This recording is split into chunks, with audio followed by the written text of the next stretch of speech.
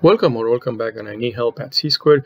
In this example, we need to use transformation of the parent graph 1 over x, the reciprocal function, to graph this function g of x. And we notice two things here.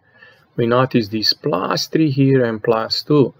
So if we look to these rules of transformation, the plus 3 goes with this one, left 3 units, and the plus 2 is going to go with this one, move up 2 units. So the graph of g of x is going to be, like I said, left 3 units and up 2 units.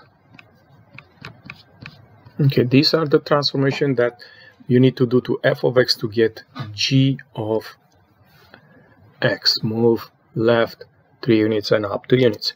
And this is the parent graph 1 over x, the reciprocal function.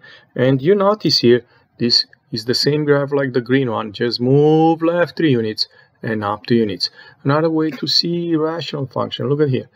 This is the vertical asymptote, x equals -3, right? If you notice what the g of x says.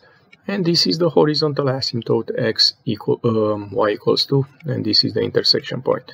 That is another way to think about rational function. If you enjoyed this video clip, don't forget to click the like button and come back on C-squared for more help. Thank you.